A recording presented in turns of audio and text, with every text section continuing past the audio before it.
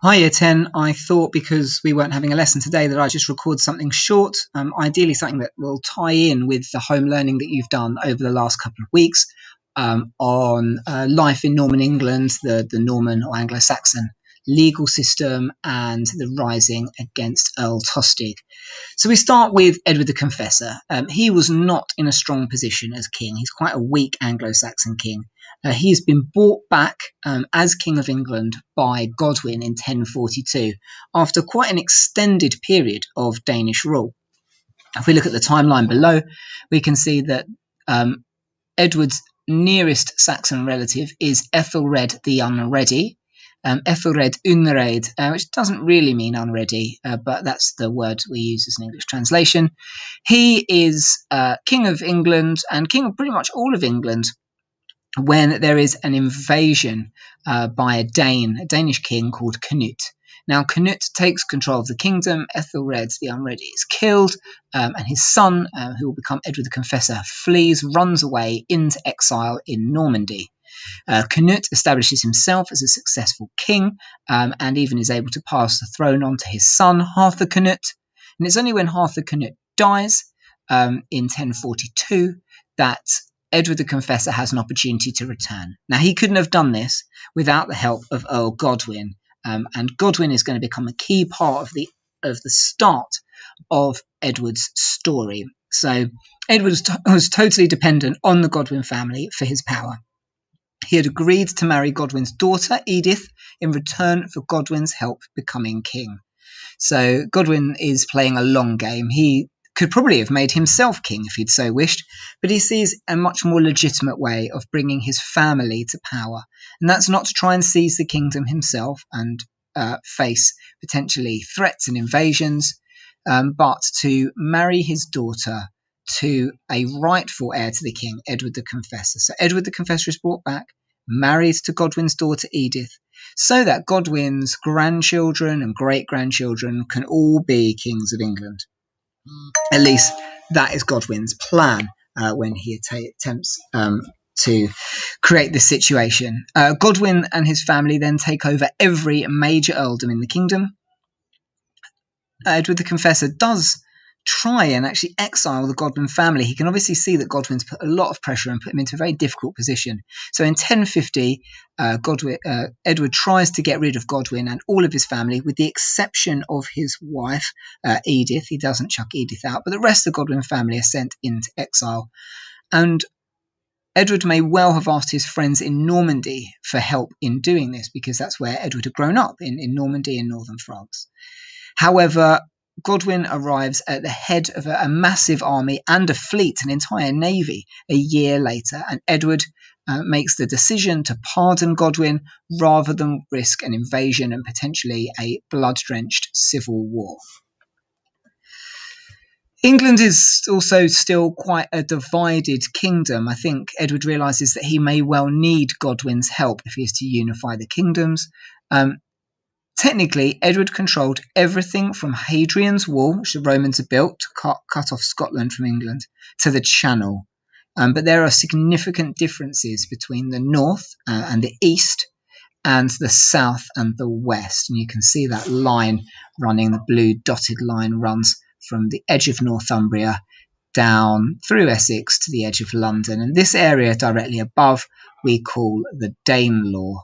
Technically part of England, but in reality controlled by a series of local leaders, most of whom have a Danish ancestry, Viking ancestry, and who hold these very difficult lands on the border with Scotland and in the north and the east of England. So although they are technically one kingdom, they function much more like two very closely related but separate kingdoms. Now you can see these little red dots. These are burhs. These are where the Kingdom of Wessex has built fortified towns or fortified cities to defend itself from Danish incursion and Danish invasion into Wessex. The Anglo-Saxons built large fortified towns, very different to the Normans' castles that we're familiar with. These had usually a crossroads, so two streets met in the middle, high wooden and occasionally stone walls. They'd have a church, a manor house. They'd have some pasture, some farmland potentially inside them. They'd have a series of houses, shops, businesses.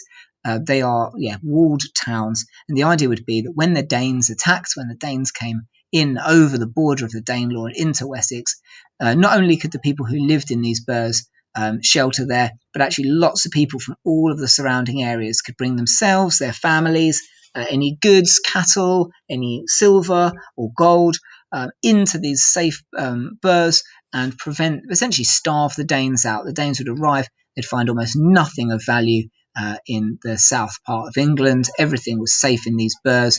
The Danes don't like laying siege to them because they lose lots of men when they do that, and so they would go back across our magical blue line into the Danelaw and no longer be a threat.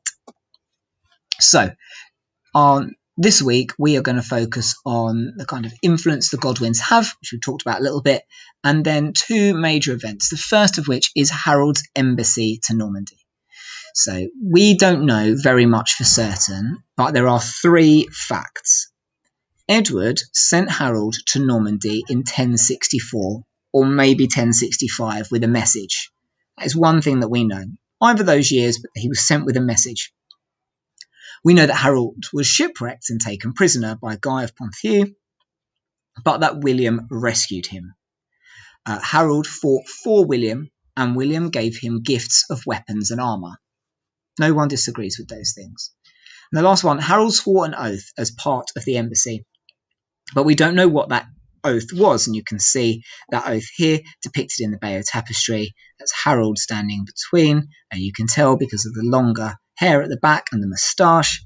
And what he says matters, because the Normans say that Harold swore allegiance to William and recognised William as the future king of England, whereas the Anglo-Saxons say that the embassy was to recover 2 hostages who had been held to protect Edward, the confessor, from Godwin. So people, Edward's family and friends who were in Normandy would have felt very worried that Godwin might bring Edward over to England, kill him, remove any other claim to the throne, and then seize the throne himself.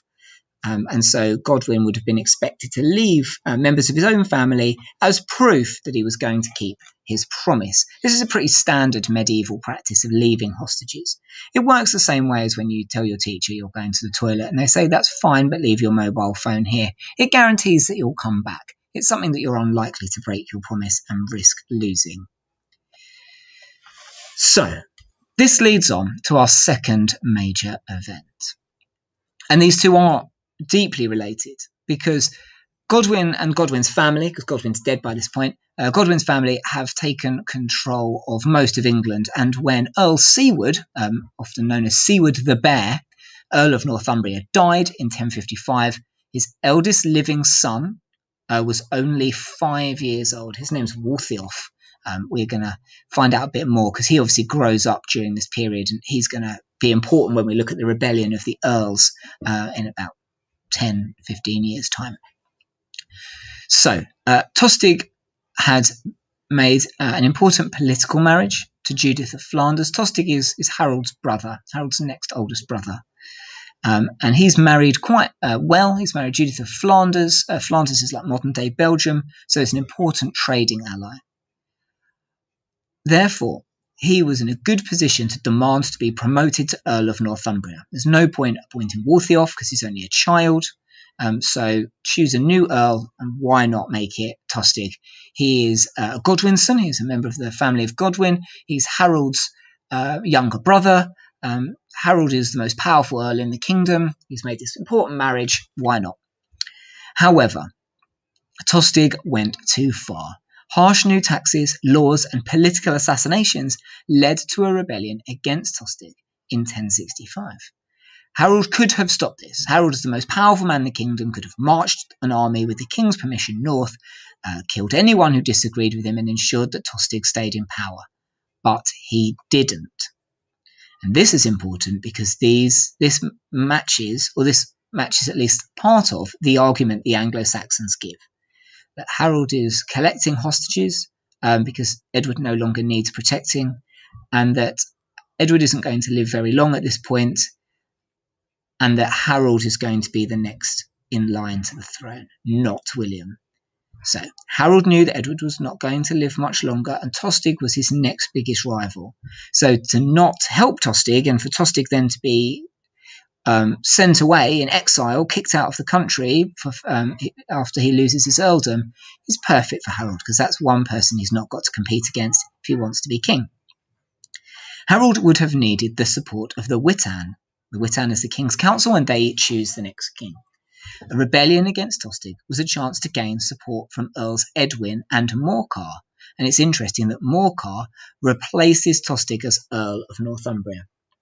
Edwin and Morcar are brothers. Edwin is Earl of Mercia.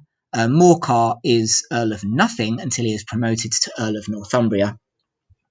Harold also marries Edwin and Morcar's sister, confusingly also called Edith, though we call her Edith Swanneck.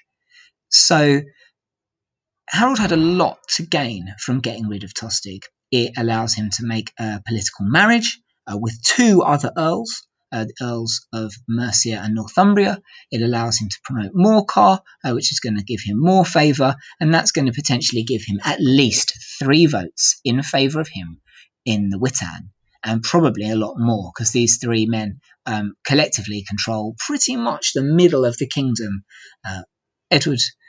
Harold controls the south and the west, Morcar controls the north and the east, and Edwin controls the middle.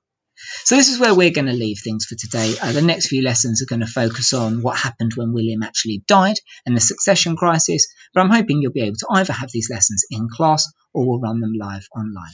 Thank you very much for listening. Have a great week.